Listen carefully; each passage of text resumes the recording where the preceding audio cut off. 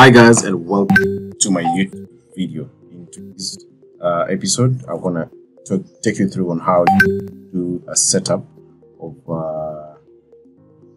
connecting Microsoft Outlook with your cPanel email. All right. Now, just to give you an overview exactly why are we using Microsoft Outlook in viewing our emails. The major reason is that the email for cPanel is kinda a bit ugly, and maybe I don't know, it just looks a bit old and everything, right? And I can just give you an overview exactly what I mean. Your emails, right? The user interface is not that inviting as compared to how we see them on probably Gmail or our Outlook and these other things. Okay, yeah. So Outlook actually acts as a better interface when you're actually looking for your emails, and that's what you're going to do. You want to do some integration between the cPanel email and your Outlook, right? Yes.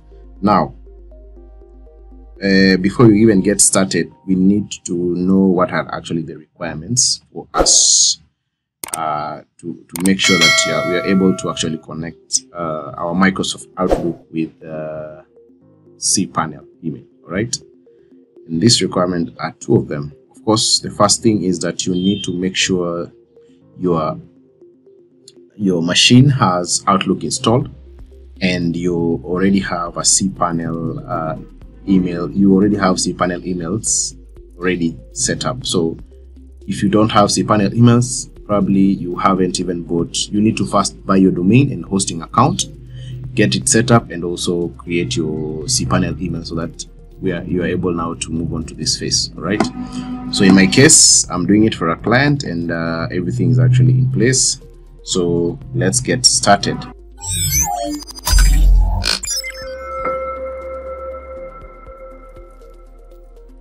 All right. Now, what we need right now is that first we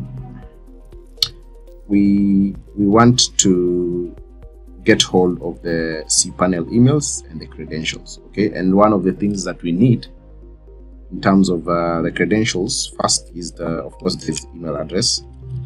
Let me just write down here some of the requirements that's needed so that the process goes on so smoothly. All right. Yep. Now, the first thing, of course, you need an email, cPanel email, and of course, the cPanel email should coincide, of course, with the password. That is very essential. Okay. The other thing also that you require is you need the outgoing server. Mail server, outgoing mail server address. Sorry.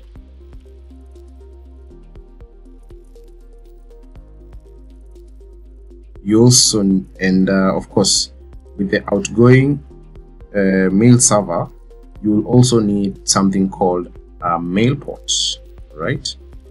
In fact, it's something called an. Let me just write it here. And outgoing, we need outgoing mail server. We also need an IMAP port. IMAP port.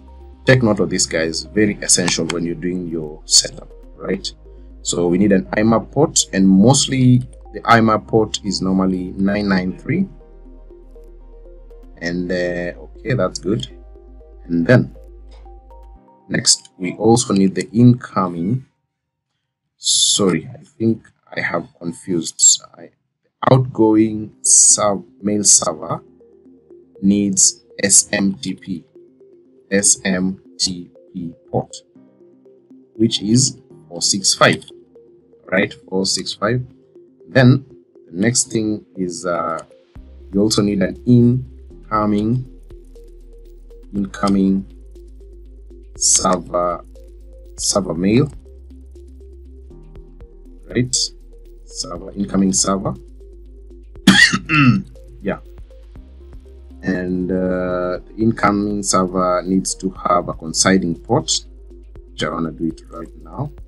The port should be, it's now the IMAP port of 993. Okay, good. So with this, you should be good to go. Let me just do some editing here, but everything is correct. Good. Yeah, so these are actually the things that you need. Okay, in the cPanel email credentials, you need the email that you're going to, that you'd want to add on Microsoft Outlook with password. We also need the outgoing mail server. Okay, and we also need the incoming server together with the IMAP port, which is normally 9993. Right now, we need to, of course, confirm. How are you gonna confirm probably the outgoing mail server or even the password and everything? The first thing you need is to come here and head straight to your cPanel, right? So in the cPanel, what you do is you pick your email, right? Let's say if this is the email that you're picking, and then you click connect devices. Right now, when you click connect devices, just scroll down just a bit, right? And there's this part which shows you manual mail client manual settings. As you can see here, this is where now you get all the details that is needed. As you can see, the incoming server is this one here. My client is mail mail.summit.co.ke. So I'll just come here to my document here. I'll just put in mail server, outgoing mail server. That is the one. Now let's also confirm the incoming. What is it?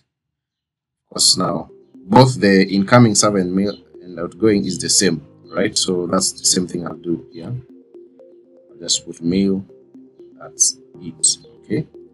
As for the emails, I already have them. I also have the credentials. So now that we have all the information in place, let's get now straight to Microsoft Outlook, which is in our machine. Right now, let's get started.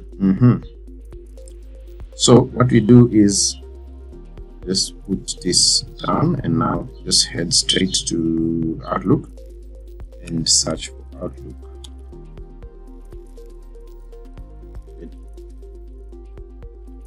Now, once that is done, as you can see, this is our Outlook 2016. So I'll just click next. From here, they ask you, do you want to set up Outlook to connect to an email account? And up here, they're saying use Outlook to connect to email accounts such as organization Exchange server or Exchange online accounts, blah, blah, blah. Yeah. Do you want to set up Outlook to connect to an email account? Yes, that is correct. That's actually what we are doing for this video. So I'll just click next, right? Now here, this is where you need to be very careful, because as they're asking you, you have two options when it comes to account setup. There's email account, where you put in your emails here and password, and that is it. Okay, this is actually the automatic way of doing things. Okay, but I would actually recommend you to use this one here, manual setup and additional server types. That's what you're going for. Click next. Now when you're here, you will be told to choose a service. What kind of a service are you looking for? Now, right now, remember, our emails are not in the Outlook database. No, our emails are in cPanel. Okay, and for us to connect to cPanel, we need to use POP or IMAP technology to connect to cPanel. So this is the second option that you're going to choose. Okay, don't choose the first one. From there, you just click next, right? And this is, so from here, this is where you put in, you're required to put in the details of the email. So I'll just quickly put in the name, then I'll actually input the address, the email address. cPanel, submit, CKE, or move on to the next. This part is the server information side, so I'll just click here and choose IMAP as my option. Now, on the incoming mail server, you'll just go straight to the information that you had initially. As you can see here, this is the one. So I'll just come here and put in my details. Outgoing mail server is the same. Password is based on actually designated cPanel password. So I'll just go and paste. So just copy paste that. Then on next, just click. Always make sure you proceed now to more settings. More settings. It'll start asking you questions. For example, what's the name of the mail account? So this one, I'll just information. Oh, okay, sorry. Type the name in which you want to refer this account. So that's the name. Organization, I'll just put in Summit. Same thing, yeah, Summit. Then proceed to outgoing, and always press on this option and stick to the first option. Use same settings as incoming mail server, and then proceed here to the next tab, which is advanced. On advanced tab, first things first, you need to make sure that the inscription connection is in SSL format. Same as here, SSL format. Good. Now we need to make sure these ports are the correct one. So when I go back to my documents, it's telling me SMTP port is 465 and IMAP port is 993. So I'll just go back to my settings. We've seen that outgoing SMTP server is 465 and incoming IMAP port is 993. Once you do this, just proceed and click OK. So if you have done all the settings correctly, the next thing is just to click next, and the test should actually go through and tell you the setup was successful. So let's just click next and see what happens.